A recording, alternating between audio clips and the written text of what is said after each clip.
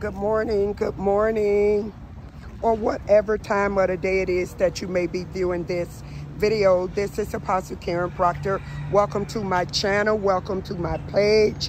I am out here walking. Walking does the body good, mentally, spiritually, and physically. So if this is your first time coming to my page, welcome. If you are a returning viewer, welcome. Go ahead and hit that subscribe button, turn on a notification bell. That way when I upload new content, you will get the new content. God bless you. I'm going to ask you to put your comments down below. Let's get the conversation started. You can put your comments there. I do read them. Yes, so I am out here walking this morning. I thought this morning, instead of turning the camera on me, I'm going to turn it on nature. Isn't it so beautiful how God created nature? Everything God created is just so beautiful and just so wonderful. Sometimes when you're going through feeling a little down, you can just look at the pictures of nature. You can just look at the sky to remind you how awesome and how beautiful God is, that he is still working. For the word of God said in the book of Psalms that God never sleep nor slumber. God never sleep nor slumber. And forgive me if I misquote that coming from Psalms. But you do get the picture. He that keepeth Israel neither sleep nor slumber. God is always at work. And so as I was walking, this is the word of the Lord that came to me to share with you guys. Set your house in order. I hope I can capture these beautiful butterflies that's flying around. Set your house in order. That's Isaiah chapter 38 and verse 1. God told the prophet Isaiah to go to the king Hezekiah to relay this message to him, that he needed to set his house in order, for this day he shall surely die. Hezekiah the king received the message well. And see, sometimes when God give a word, people don't receive the message. But Hezekiah did receive the word of the Lord from the prophet. And so the Bible goes on to tell us that Hezekiah turned his face to the wall and he began to cry out to the Lord, asking the Lord to remember all the good deeds that he did. And before the prophet could even get out the courtyard, the word of the Lord came back to the prophet to tell Hezekiah that God was going to extend his life for 15 years. Come on, somebody. How beautiful and awesome is that?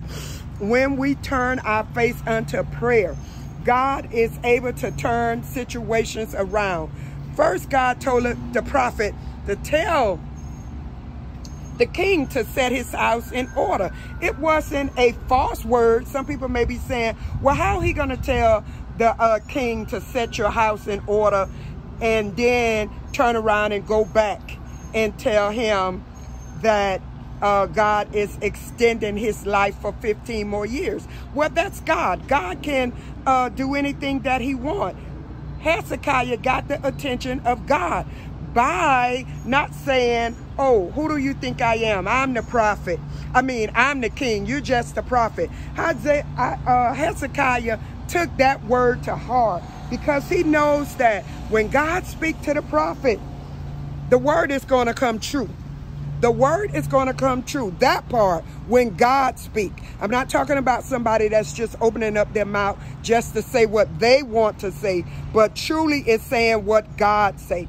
And so, yes, that's the word that the Lord gave me as I was walking to share with his people. Why? Because God loved his people so much till he would send the word to say, get your house in order, for this day you shall surely die.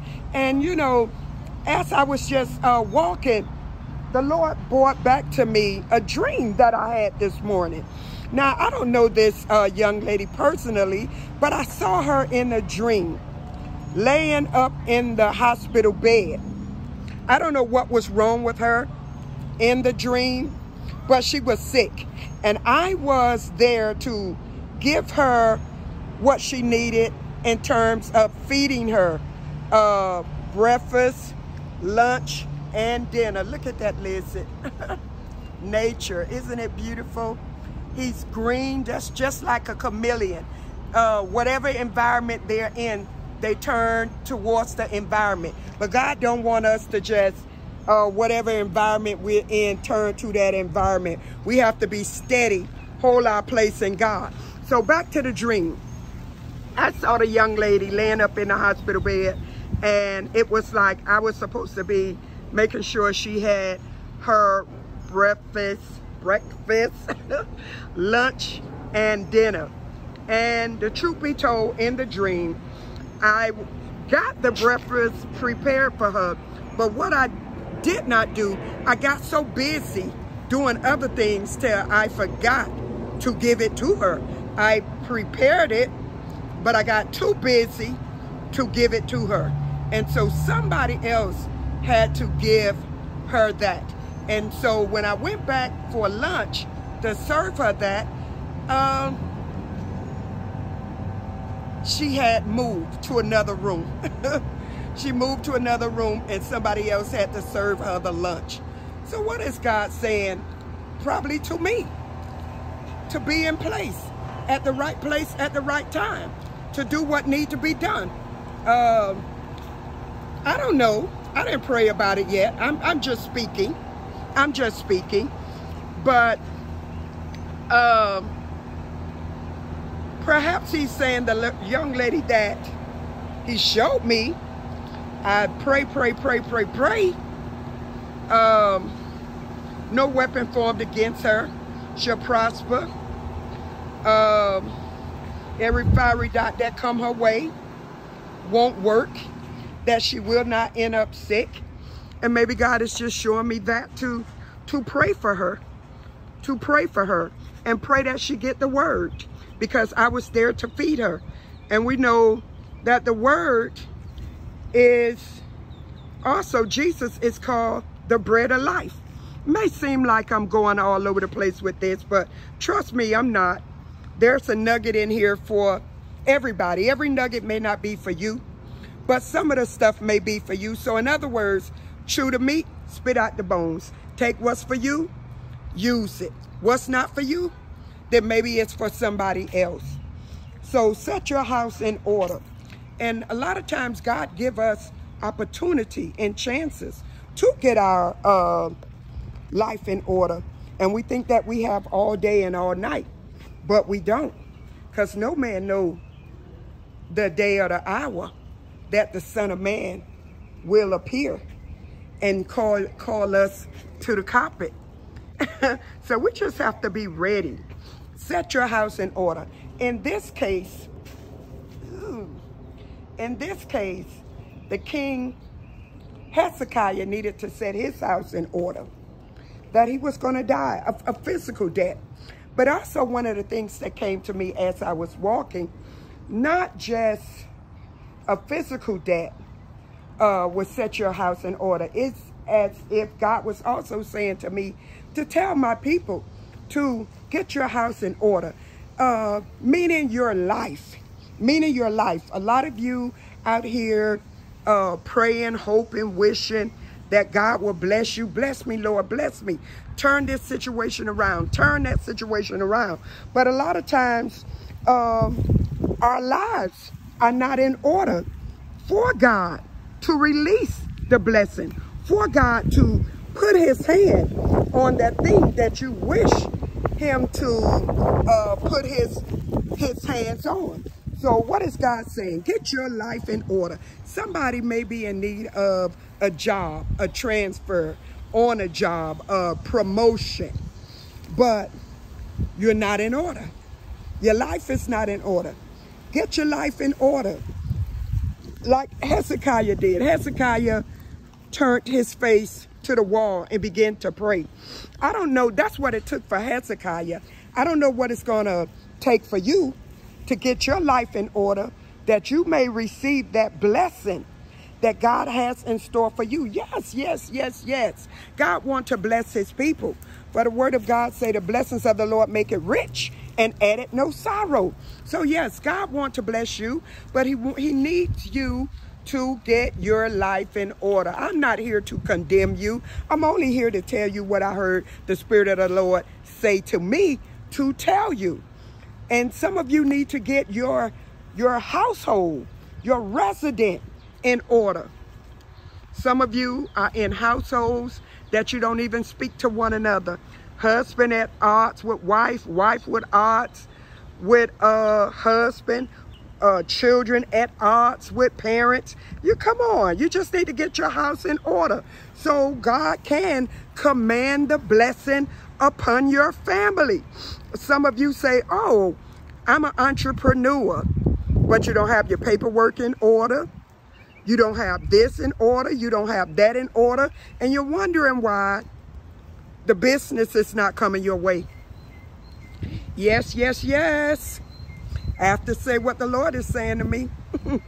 Be like Hezekiah, receive the word. When Hezekiah received the word from the prophet, again, his life was extended for 15 years. Yes, so whatever you need to do to get in order, and some of you saying, Lord, heal me, heal me. Don't you know, it's just probably because all sickness is not unto death. Sometimes we cause things to come upon us. I'm not saying that every person is sick, you caused it. Hear me and hear me correct. Sometimes there are things that we do or we don't do in our body that attract sicknesses. Sometimes we have to change our diet. Sometimes we just simply need to exercise. Sometimes we just simply need to have X amount of sleep. And then there are some times where I just really hear the Holy Ghost saying right now, sometimes you need to take that bitterness out of your life. Sometimes you just got to move on and forgive that person. Forgive those people so that sickness can leave your body. Because God never intended for his people to be sick. He said in Isaiah 53:5 that Jesus was wounded for our transgressions. He was bruised for our iniquities. The chastisement of our peace was upon him, and by Jesus' stripes we are healed. So, beloved, this is Apostle Karen Proctor coming to share the word of the Lord with you, and that is to get your life in order. Get your house in order. Get your house in order. You want to be ready for the blessings that God has in store for you. Yes, here on earth as it is in heaven. And just for those that God may be getting ready to transition from earth. So you want that transition to be heaven and not hell. So that's it. I believe that I said enough. I believe that I've given you what the Lord has given me on this Saturday morning walk in the park. This is Apostle Karen Proctor. Once again, if you have not subscribed to this channel, go ahead and subscribe to the channel. Turn on the notification bell. If you feel like this message has been a blessing to you, put those comments there.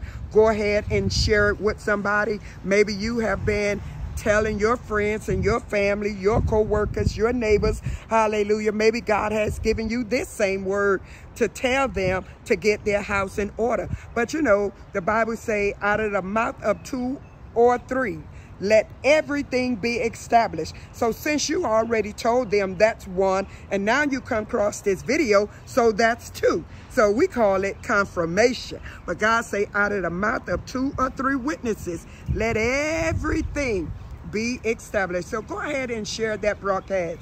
And also, I am an empowerment life coach.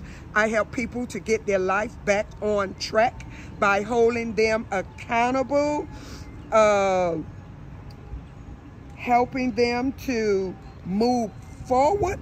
So if you need somebody to help you to become unstuck, hold you accountable, help you to move forward in your life, then reach out to me. Go to my website, www.karenproctor.com. There's a tab there that says connect with the apostle. Go ahead and reach out to me, or I'm going to drop the telephone number, my office number, down below, that maybe you can call.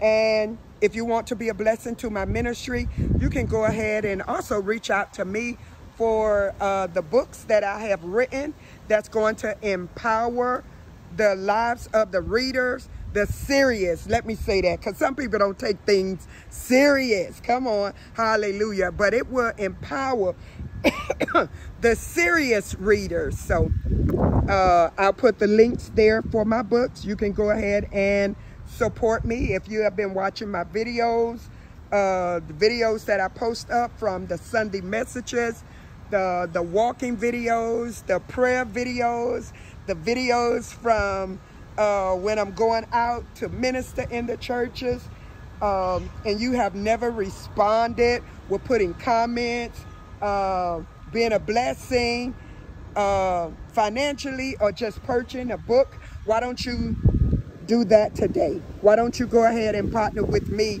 as I do the work of the Lord? God bless you, beloved. Have a blessed day. Bye for now.